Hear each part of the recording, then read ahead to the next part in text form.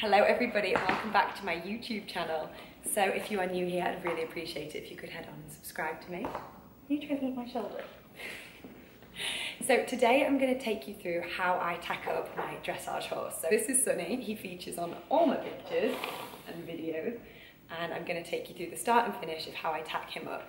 So I hope you enjoy this video. So to start with, when tacking up Sonny, I take a nice soft brush and I do brush his little face. He gets quite a lot of fibre and straw and everything on his face. He likes to get it everywhere. So I take a soft brush and I give him a nice brush, and then I pick up a harder brush to get rid of all the sand on his body. So recently Sonny's been going in the turnout pen as well as the field because he's been getting a little bit chunky. So we put him in the turnout pen every other day, and he loves to roll around, which is very cute for him, not so cute for us.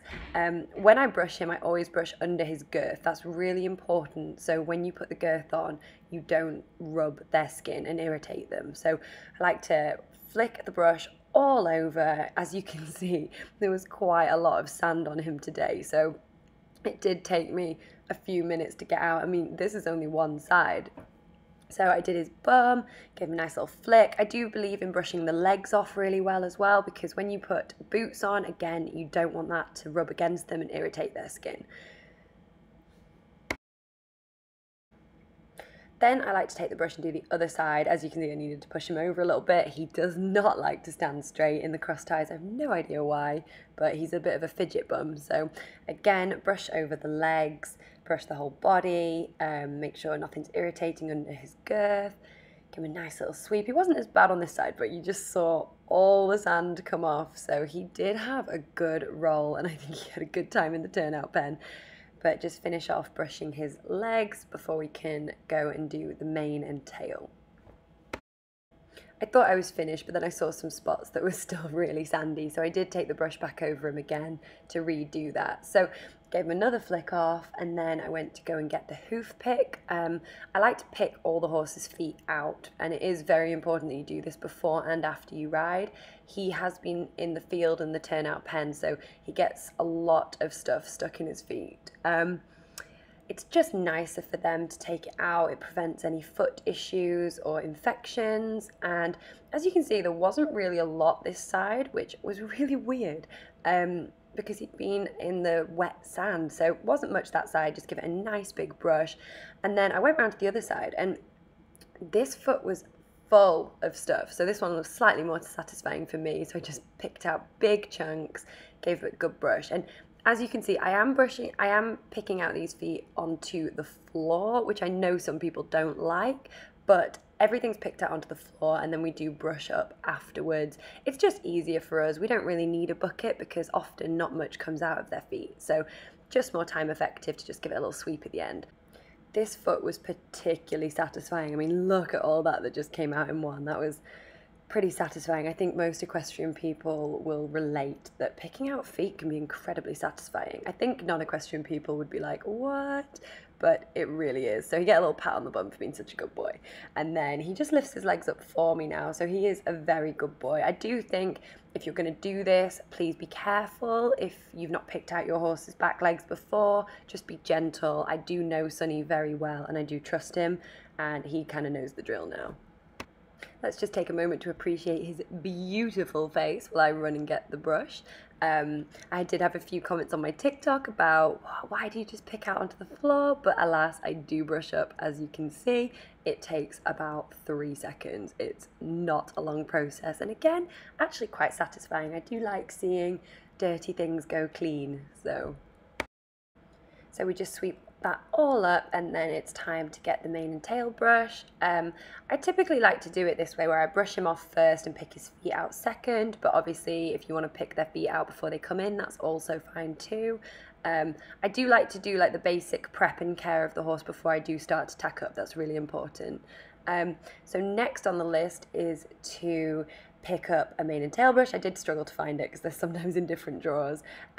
I also got some mane and tail conditioner because Sonny's got a really knotty mane and tail, and I don't know why. It's just really awkward to brush, but he has this problem where it can't go on one side, so it's meant to be over the other side, but he just shakes his head, and it ruins all my hard work. So give it a quick brush, try and get it on the right side if I can, try and get any shavings out. Like I said before, Sonny does love to roll, so he's normally covered in shavings.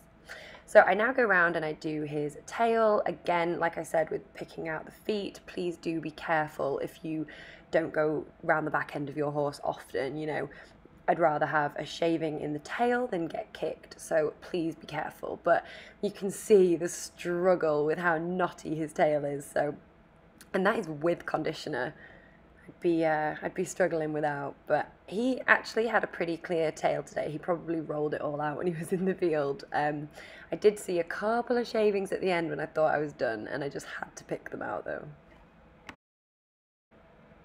So with his tail nearly done, it's time to put the boots on. So I like to work my way up the horse. I like to start at the legs, then go up. So boots first, numnah second, saddle, then bridle, etc. So I always can put stuff away after myself so it doesn't take time to clean up afterwards.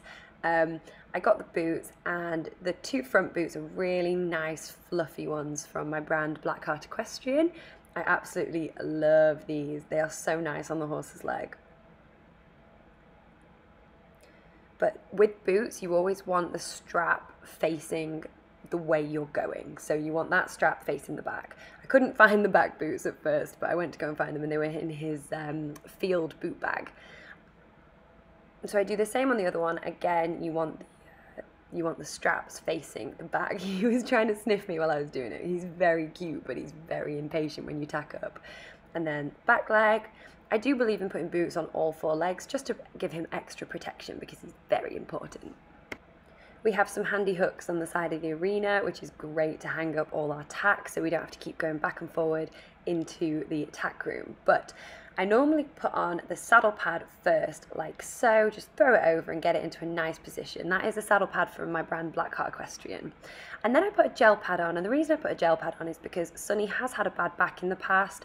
He did previously have kissing spine, so I just like to give him extra padding even though his saddle is well fitted to him. It's just very important to me. I then put the saddle on. I try to be as gentle as possible because you don't want to slam it on the horse's back, and also you always have to give it a little rearrange, put it into the nice spot on the horse's back to make sure it's comfortable for him. As you can see, there is a couple of straps hanging down from the gel pad, but after time I've figured out they actually don't fasten anywhere on our saddle, so it doesn't actually bother me. I just try and tuck them under the saddle as so.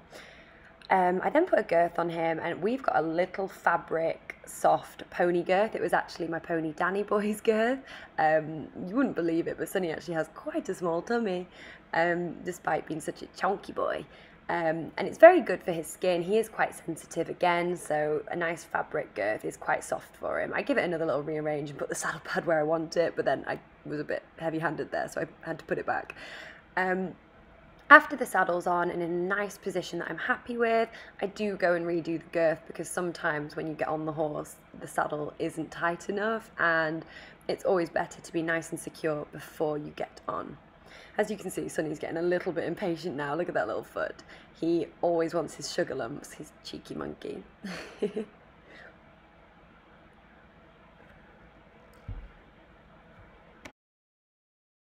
I then go and put his bridle on. The funny story about this bridle, it was actually my pony Danny Boy's bridle, and Sonny has the smallest head in the world, so he fits into my pony bridle. Those clips are fast release, which I really like. I think they're safer. Sonny does have a little tactic of being able to get away from me, so I do always try and put the reins over his head first. It's just safer if, for whatever reason, he manages to escape. He is a little bit of an escape artist, but he was on good form today, so he didn't try too hard. I put the bridle on like so, and he is kind of naughty about opening his mouth. So if they don't open their mouth, you just got to put your thumb just to the side of the mouth to help encourage them to open it, and it normally works like a charm. I then tuck his ears in and try and level up the bridle to make sure it fits him nicely, it's in a comfortable position, and it's not too tight on one side rather than the other. I'm noticing on this video that his brow band was a little bit wonky, but I did know that I changed it later on. But sometimes you miss things when you're tacking up. I always start with the noseband first because Sonny does like to chomp a little bit, and that's like the most secure part of the bridle. So I always start with the noseband. I then do the flash second. Again, Sonny's a bit of a chomper, so he does need a flash, otherwise his mouth is open the whole time because he's a little cheeky monkey. I do try and keep it on a loose hold for him though, because I don't want it to be too tight. So this bridle is actually quite stiff. The leather is quite stiff, so that little scowl was because I couldn't actually get it in. He's like, what? Last up is the throat lash, and the rule of thumb is you want to be able to get 4 fingers in the throat lash, otherwise it's too tight. So always measure it with your hand. If you can get a hand in, it's normally the right position. So that is us ready to go. I just need to put my hat on. I do normally put my hat on first, but for the purpose of the video, I did tack him up without. I should have actually put my hat on first because now this was a little bit more awkward because he was trying to eat it and eat me. If it is your first time tacking up a horse, I recommend asking someone to hold them while you put your hat on, or putting your hat on before you actually put the bridle on, just for safety. Also, you might see behind I left the head collar on the floor. I would normally pick that up after, but from a health and safety point of view, it is better if you hang it up when you've finished. I'm so glad I managed to straighten up his brow band because that was actually very frustrating.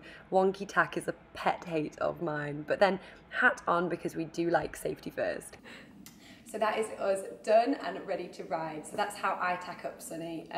Everyone has a slightly different way of tacking up, and as long as you are safe and everything fits right, there is no right or wrong way. So that's just the way we do it, and I hope you enjoyed this video, guys. If you do, please like and subscribe to us, and thank you for watching.